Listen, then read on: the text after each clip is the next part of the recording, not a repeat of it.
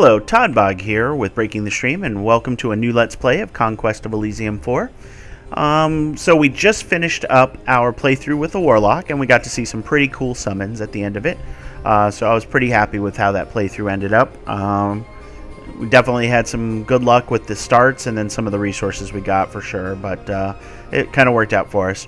Now we're going to start with a new class, and we're down to 3. And since 2 of them relate to the undead, I'm going to go ahead and go with the Markgraf is going to be our class for today, or for this series, I should say. So we'll do our usual settings, large map and random for the society. Again, this will be beginner friendly and will be played to completion. So definitely join me for this ride. I think you're going to have fun. I always play at the count difficulty with 6 additional AI players, so a total of 7 of us. The count difficulty is chosen. I could probably succeed on higher difficulties, although maybe not as a Markgraf player. But it just becomes more of a grind and less fun. So I think this provides us the ideal difficulty for showcasing and being entertaining at the same time. So, as I said, we're going to do the Markgraf, so we'll show what that's up. Think of the Markgrafs as part of the Burgmeisters. They're Hobbits, essentially. But the Markgraf are a different version of the Hobbit society, whereas the Burgmeisters, your traditional monarchy and fiefdoms and all that, and you have a lord and all these normal troops. The Markgraf is a little bit darker, so we'll kind of read through some of this because this is going to be big. Hopefully in some of our decisions we can incorporate this, but the first Markgraf was once one of the richest persons in a Hoburg, but he was bested to the title of Burgmeister. The Markgraf then decided to withdraw himself from the Hoburger society altogether, setting up his domain as that of a graf, modeled on the human barons. For a few generations, this remote area of the Hoburger society was more or less self-sufficient, but a bit leaner than their neighbors. The Markgrafs managed to live well off as subjects, and no renegades survived to tell the tale. Many Hoburgers of ill repute had found their refuge in the towns of the Markgrafdom, as they have already broken with the customs of mainstream Hoburger society. As the Markgraf's domains are more barren and worn down than the rest of the Hoburg lands, the Markgrafs have tried every means available to improve the lot of their subjects and themselves. The subjects of the Markgraf are quiet and suspicious people. Strangers who come to visit will find their doors are closed and no one will speak to them in the tavern. One of the more noteworthy subjects of the Markgraf is the Necromant, a Hoburger with an affinity for the necromantic arts. The Markgraf has seen the potential of using necromancy and put them to work on all kinds of projects. Necromants collect the left hands of dead criminals that can be found in towns and large villages. They're called Hands of Glory, contain power that can be used in necromantic rituals. They can raise the dead to create armies but risk their sanity in the process. However, a more important task for the necromant is to ensure eternal life for the Markgraf by transforming into a vampire. So that's going to be part of our target here. Hoburgs are small and weak and move slowly. All of that are terrible. Necromants collect Hands of Glory from large villages in town, can use Hands of Glory to perform rituals, and raise the dead at the cost of sanity. So a bit more in depth than usual, but as you can see, they're a break-off or a splinter of the Hoburger society, so they're slightly different. Their troops have different titles and names, although I think performance-wise they're pretty much the same. The big difference, of course, is summoning the dead. So, alright, we got everything set up. We're going to do unique random players, so we get a different AI for each one, and away we go. So we're creating the world here, and then we'll create our Lord, Toddbog. All hail Toddbog. Alright, so as you can see, we start with a small graveyard for a small source of hand income, and already we're in danger of losing it. Lots of random wandering monsters. Okay. We also start with a farm, and we got a nice coastal hamlet nearby, so we can definitely take advantage of that. But basically, let's take a look at our Lord. So we're the Markgraf. Despite the apparent coherence of the Hoburg society, there's some opposition to the current order. Being invested in an election to the title Burgmeister, the ancestor of the current Markgraf. Let's see.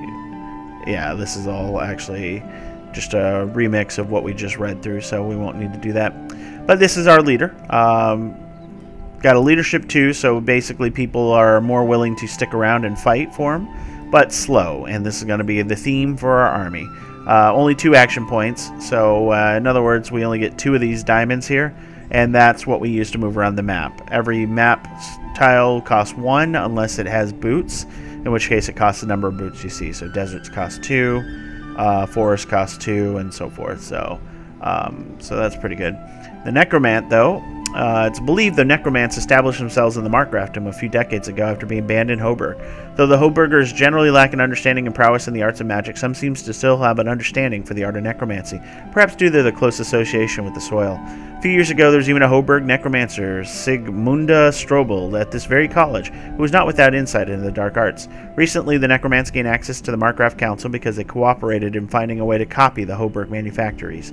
Being well versed in the art of preservation, one of the first manufactories to be populated solely by undead workers was the manufactory of Hermann Fleischer's fine pickled meats. Oh boy. There were some complaints of fingers in the pickles, which pitched the Markgraf into a lengthy legal battle with the Fleischer family. Amazing.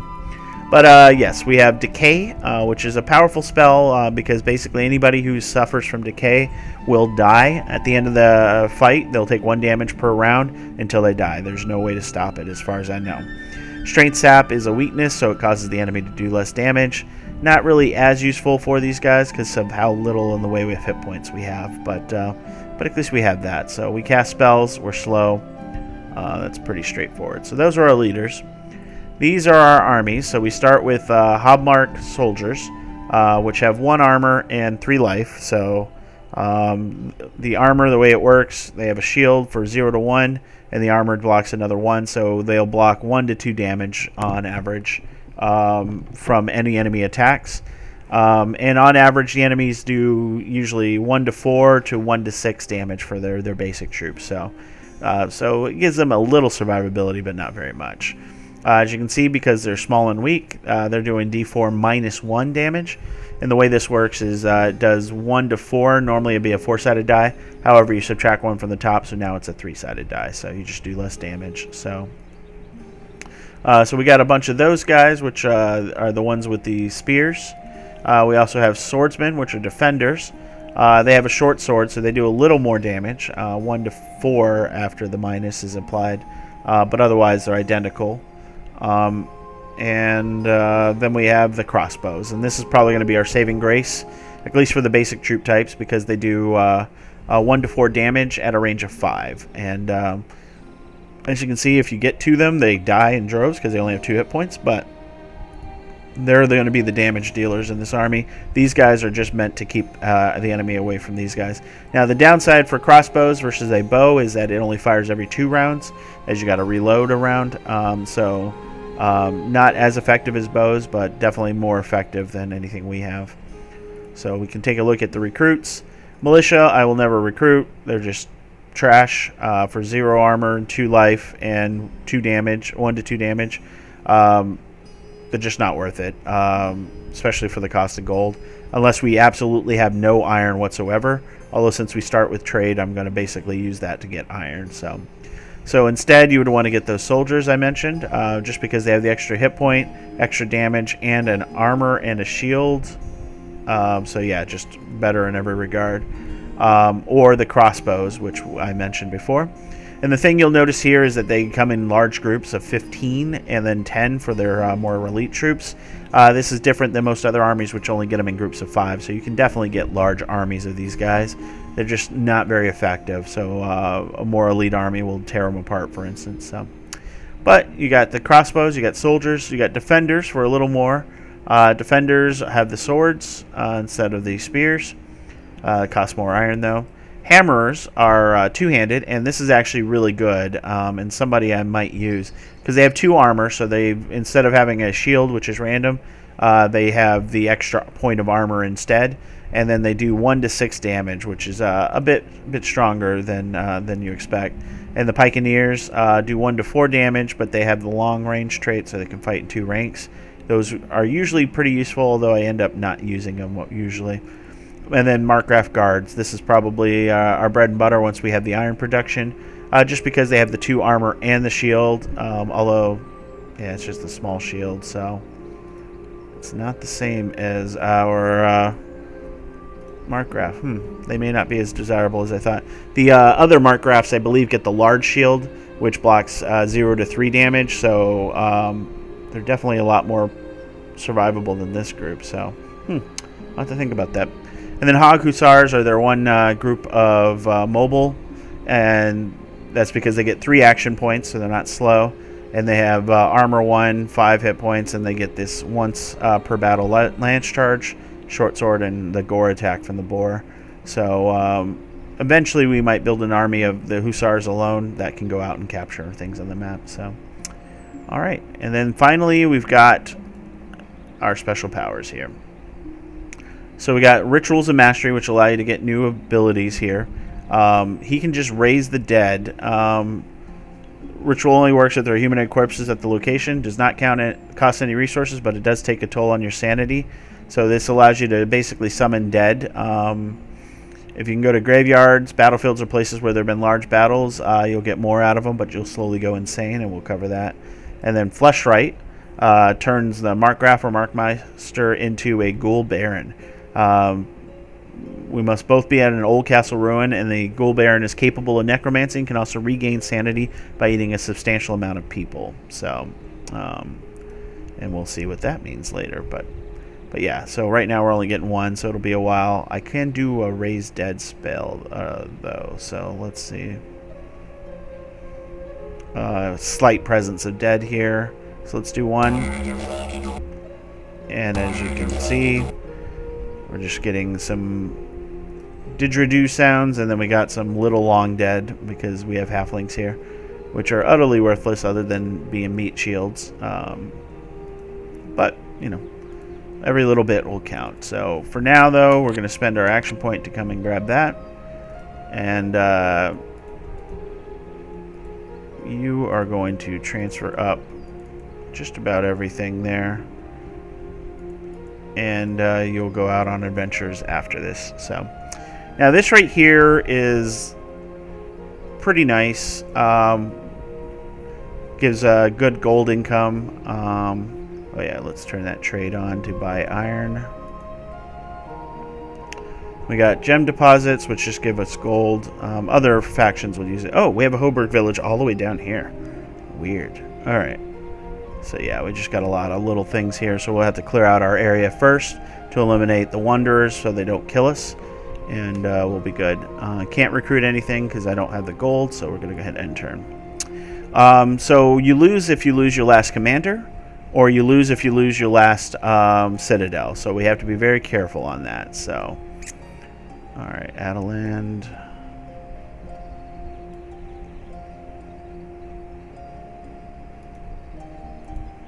Alright, we're going to be safe. We're going to leave 3 crossbows behind. And we're going to kill these wolves because I need that hand of glory. I told you they were going to take it right away. These snakes are going to be problematic too. So at this point, I can't really do anything with my lord, so we're just going to end turn. We just murder them with the crossbows. So, see... And one of the things you'll find in this game is that you're going to constantly be fighting against the wildlife, as they'll constantly take your resources and you'll lose out.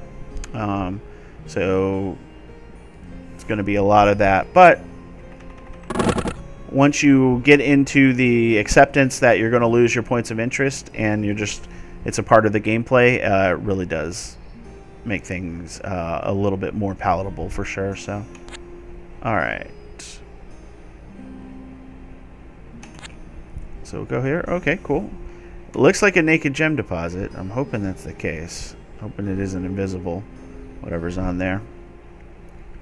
So we'll wait one more turn, and then we'll summon some crossbows. So, good. It is. So that's 2 gold there for us. Excellent. Alright. We'll go ahead and end turn. And then with the crossbows, I think we can crash into this gate here. Oh, so, yeah. And then snow here basically means that it'll take an extra action point to actually travel. So this would normally be 1, but now it's 2 because of snow. This is 3, and then if you have mountains, those go up to 4. All right. So let's do a recruit. Let's see, where are they? Crossbows. All right. Let's go ahead and transfer up everything. And let's use our horde. Horde mode activated. Alright, so this will bring this group here against this group here. And their bows are going to do some damage from those walls, but ultimately our crossbows are going to overwhelm them. So.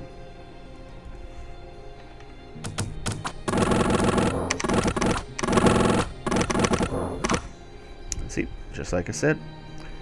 And now we have ourselves a second citadel, which is fantastic. So now we can do double recruits if we have the gold, but ultimately that means if they take one, we still have another to survive on. Plus, it just has better resources than our original. Although, the Fortified Hoburg does have trade, which is useful.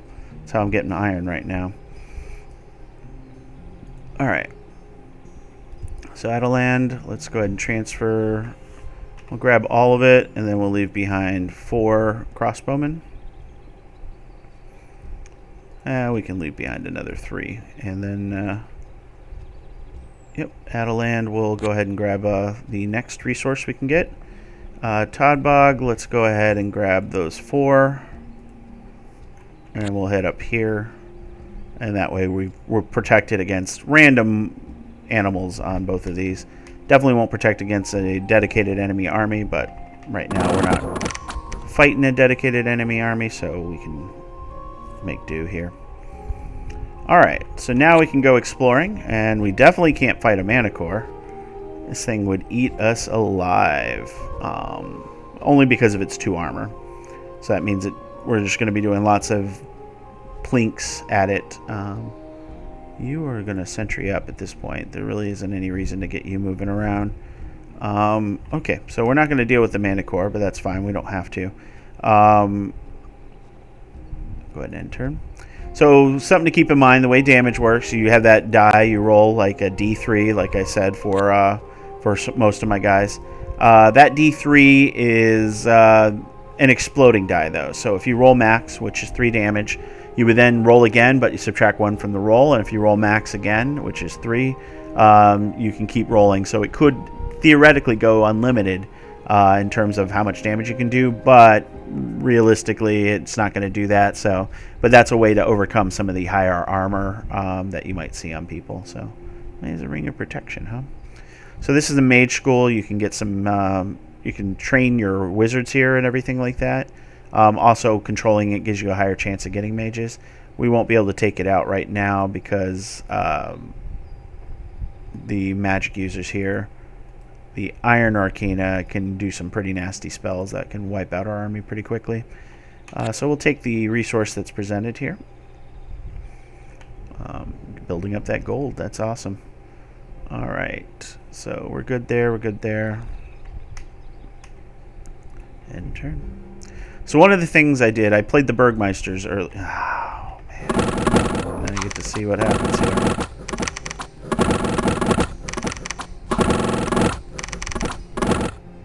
Alright, we managed to get it. But that was a blow to our army for sure. Alright, well, let's raise the dead.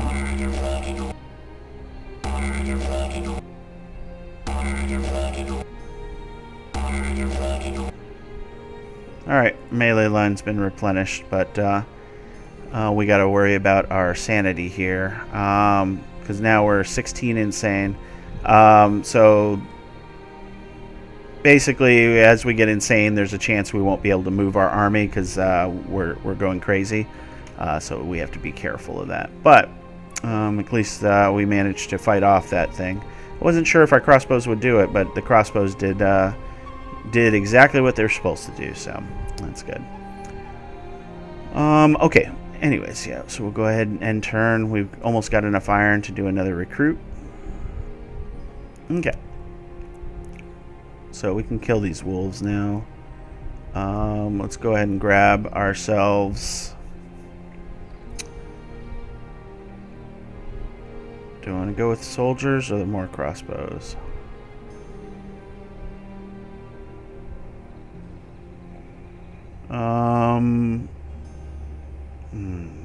Debate. Alright, we're going to go with soldiers. As much as I want crossbows. Reason I want the soldiers is I need to kill these wolves here. So I can take these guys and these guys. The crossbows will do the work, but I need something to stand in front of the wolves. Okay, Alright, we'll just grab all these that we can here. Unfortunately, these aren't sufficient size to give me Hands of Glory. I need the next level up, which is called the Village. So, unfortunately, I'm not powering up my Necromancer right now, but I just have to wait for that income. We've already lost the Enchanter. Gospert was conquered by independence. So, in other words, wolves or bears or something stood up on their citadel and took them out. So, alright, so we got our first leader, Ladar the Markmeister, which allows you to get a cavalry leader, which has 3 action points. Yep, you know what? We're going to grab him. And we're grabbing him for a very particular reason, because we don't want him to die, but he might, because I just walked into an ancient forest there. And if he can manage to survive, we can scout out. As you can see, he moves much faster, so we'll go back to centering with you for now. Alright, what do we got here? 13 units. That would be a little more problematic.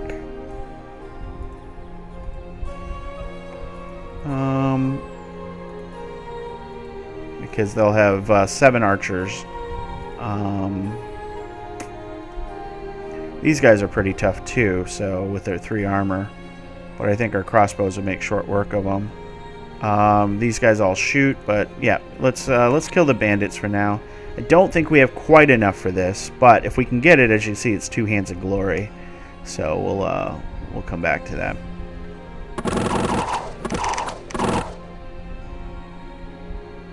Alright. Yep. And of course the animals attack, so that was just a waste of gold. That sucks. Oh well. Alright, so this we can take out. It's just a bunch of monkeys and lion tribe warriors. Now they do have a caster. Nope, he's just a lion king. Okay, good.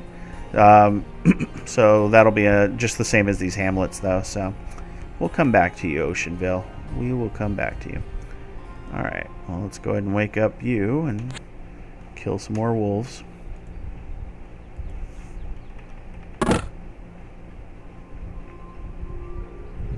Alright, that would have been nice to have, but I guess we won't get that necromant. Kill more wolves. And we'll go ahead and crush them.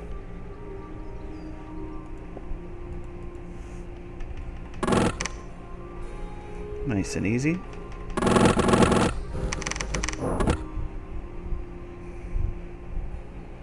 Okay, autumn is here.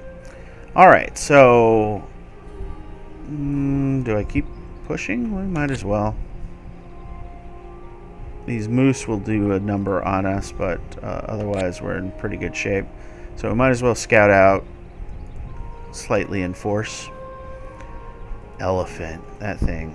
52 hit points and 1 armor. Alright, I don't want to attack it right now. So we've got another lion tribe we can take out, so we'll do that. 69 gold. Alright, waiting 1 turn and we'll get some more crossbowmen. Okay, and that's the markman, basically just a leader, so nothing crazy. Grab that crossbow. Alright, so we got a tower with 2 giant spiders here. These guys are bigger than you think. 28 hit points and 1 armor. They'd be more than enough for this force, to eliminate this force. These guys are pretty tough too. That acid spray really is a bummer for sure. But we can definitely take this out, so we'll work on that next. Get the resources. The tower is just another recruit point, but it doesn't provide any resources, so. Alright, Markmeister and a Necromant. And we have just enough for the Necromant, so let's get him.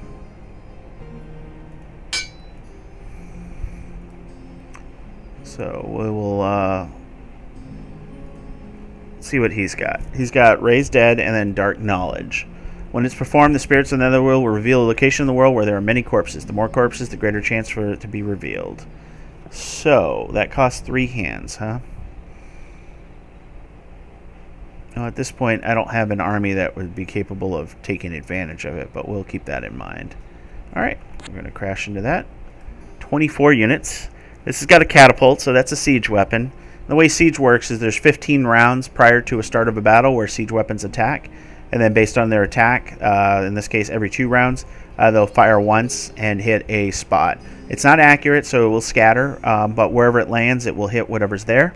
And as you can see, it does 1 to 30 damage, so it rolls a 30-sided die, and it'll hit basically 7 times because there's 15 rounds and it fires every other round. So pretty powerful. It can eliminate up to 7 units pretty easily and quickly. Then they have just 4 crossbows and then a bunch of pike. So not too bad as far as the archery on the walls, but the pikemen do make up for that with their ability to fight. So go here and then turn.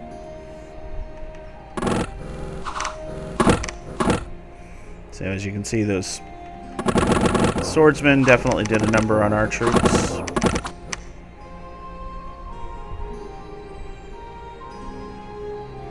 Alright, winter is here. So we're actually not doing bad in terms of gaining gold. At this point, though, I do need to return home, and it's going to be slow going because I go 1 space through each of this, but we'll keep working our way through. So now we've got this. I think I hate using Raised Dead here, but it is strong presence. Let's do it. There we go. That's good. So that's actually quite beefy. These guys have 10 hit points each. They don't do much damage, 1 to 2, and they're clumsy, so they miss half of their attacks, but they are pierce resistant, so archery doesn't really bug them as much. So we might utilize them, come back and take out this port now that we have the undead we need. That will really speed up our hand income here. So, and that's all she wrote for this round. Markman. Alright. We can kill 2 boars. So we'll do that on our way over. Clean up a little. So this ancient forest, I don't think I mentioned. Yeah, see, now he's insane. Because he's got 28 insanity. He can't move. That sucks. And I don't think you can use special powers. Not worth it for now anyways. So yeah, this is what insanity does. So it's a little tough. But anyways, what was I saying? I was saying something. Oh yeah, ancient forests are the source of all these animals. They'll continue to produce them. Of course you're at the spot I want to go to. Alright, fine. We'll go this way. I should have gone this way. Oh well. So basically they'll keep spawning animals until you take care of the forest one way or the other, usually setting fire to it. Or certain classes and races can take control of the forest. So, alright, we're at spring. Alright. So we got that. Oh yeah, what were your spells? Drain life, that's really good. Not so great for him though, because if he's damaged, he's usually dead. But if he's got 1 hit point, he can drain life and bring it back. Either way though, it's a range 5, so it's like an archery, does 1 to 6 magic damage, which is armor negating, so that's really good. And then disease, not my favorite, because it just doesn't do much in combat. It's more a screw you to the, let's see, just double checking what I have here. More of a screw you to the people afterwards, because anybody who's diseased will slowly die. They'll take 1 hit point of damage per game turn until they die. So doesn't do anything really in a battle that I'm aware of. It might have an impact. I'm not sure. But I haven't figured that out. So that's one of those questions. And of course you're crazy again. So, alright. Go ahead and turn. So now we got ourselves a nice army up with our Markgraf. I am just called a Markgraf, right? Yeah, for now. For now, until I convert things. Let's see. You can move out. Oh my god, a lion. 23 hit points, and it's pretty hard, but it will die to a horde of crossbows. Let's see. What do we want to do here?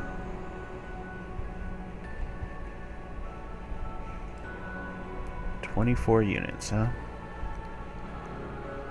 I think we can take that out with all the crossbows we have, so maybe we do that.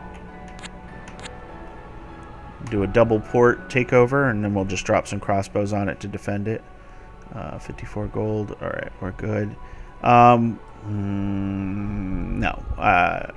I could drop slingers, and that might be a last-minute defense.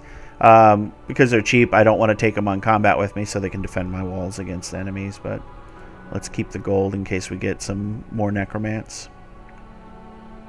Alright. So the lion moved out. Let's see. I can take out the High Lord and his friends, but let's take out the lion instead.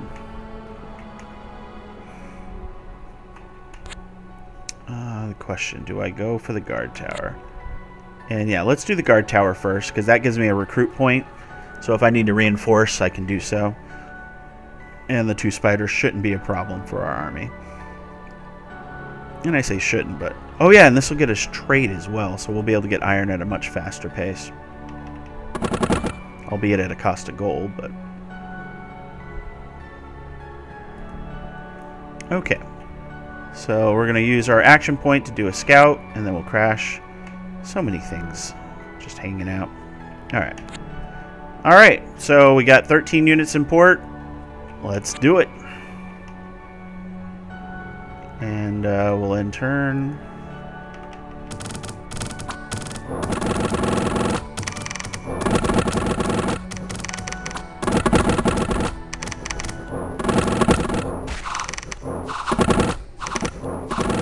Alright. As expected. And yep, poison killed one of my guys, but overall, as expected as well there too. So let's go ahead and transfer. We'll do just 3 crossbow. Should I do a recruit here? What do I have right now? I have a pretty good melee line. Let's get more crossbows. Crossbows. There we go. If you're wondering, I'm doing a long right click on the tower here to recruit directly from it. It's something I didn't learn until much later. Oh, okay. So these guys all shoot. That's the nasty thing. They do have slings, but they only do 1 to 2 damage. These guys have bows, and they do 1 to 3. And a city is much better than a port. And they actually have less troops. So, yeah, I guess we'll crash into that. And you're crazy again, but hey, you got a source of hand income, so that's awesome. Before I forget, though, let's go ahead and transfer out the 3 crossbowmen that are going to defend it. And then, did something take... I thought I had 2 lion tribe villages. There's the one. Oh, there it is. Yeah, something did take it. Alright, and they took my hamlet again, so fantastic. But that's what you get, right? So, alright, but we're now up to 3 trade, because we took this port here. And, let's see, 66 gold. We're going to wait, so end turn. Alright, yeah, the bandits are just a better choice. Only because the catapult and the crossbows are just going to do a number, so... We're going to take some casualties to our front line, but it's definitely worth it for sure, so... Alright, you're up and running again. We already did the transfer of the 3, yep. So, alright.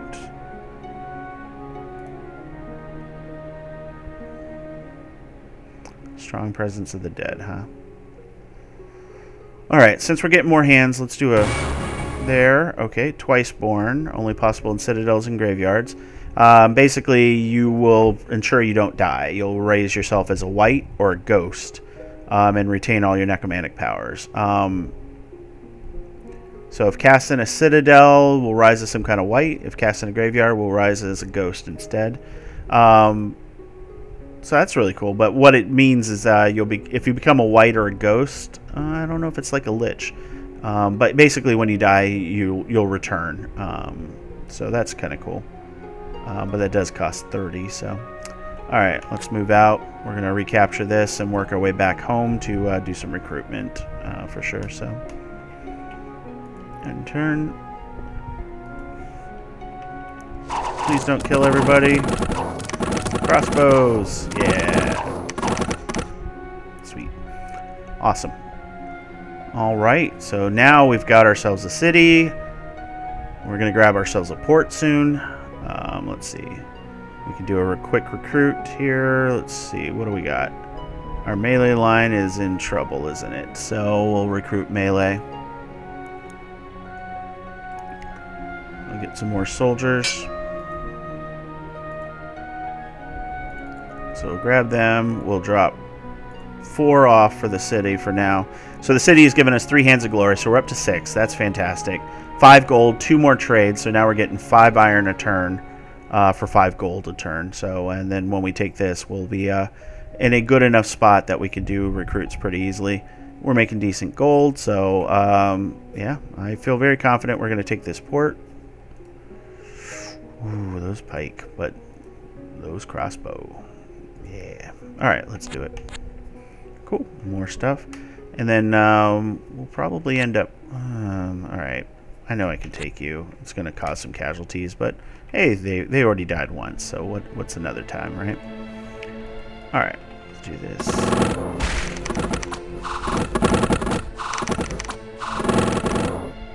There we go.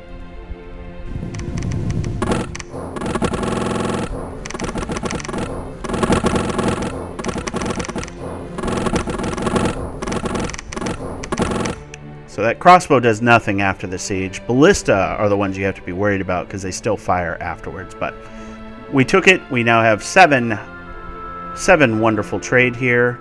Let's go ahead and transfer out. We'll do 5 of our crossbowmen here because we're going to replenish them pretty quickly. As a matter of fact, we'll go ahead and get ourselves... we're going to go ahead and go with defenders, I think, at this point. Actually, let's see. Hammers. Let's do the math. It's 10 gold more.